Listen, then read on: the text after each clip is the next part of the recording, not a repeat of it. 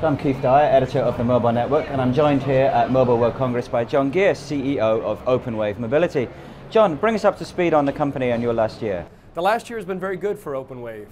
Today, thanks to the hard work of our team across the world, we have 8 of the top 10 operators are customers of ours. In fact, this last quarter, we signed a terrific deal with a large North American operator, Verizon, giving us a new flagship operator reference. And then finally, probably our most interesting event of the year and biggest change was we formed the Mobile Video Industry Council, which was, had our first meeting in the Tower, London. It was very, very successful. So a couple of things there. One is you mentioned those operator wins that you're getting. One of the names you mentioned will be, like others, looking at 5G deployments. Now you're doing the sort of video management for operators. How will that change for 5G? Well, in some ways it's an interesting tale. In some ways nothing will change, and that is video is just going to continue to climb and climb and climb. What will be different, however, is it's a more complex situation. People are using their phones for all kinds of things we've only begun to see the early signs of. And in that dramatic change will be a real challenge to manage the network and the quality of the experience. It'll go from being 2 or 3 attributes to 5 or 6 key attributes to ensure that your customer is getting those unique and different services in a high quality manner. And as evidence of this dramatic change in 5G, we've been coming up with new and innovative products. Most recently, the radio congestion management product, which is our first application of supervised machine learning, which will enable us to provide software that predicts traffic, not only reacts to traffic. And that is really critical from 5G as you look to manage the explosion of mobile video.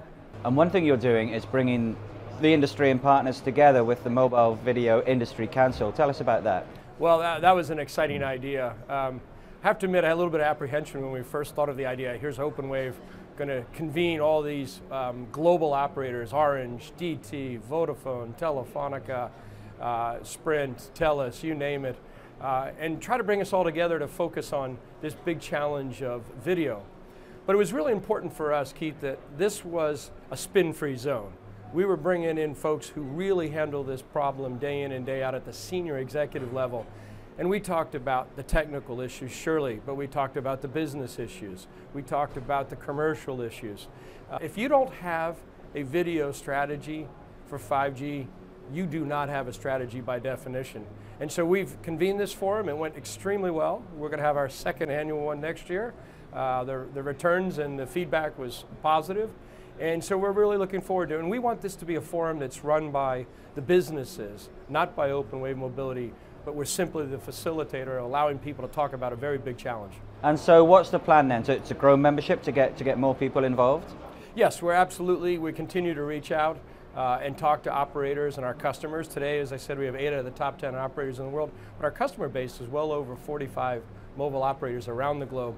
And we want to ensure that this group is regionally, geographically diverse, because there's a lot of different things going on in different regions.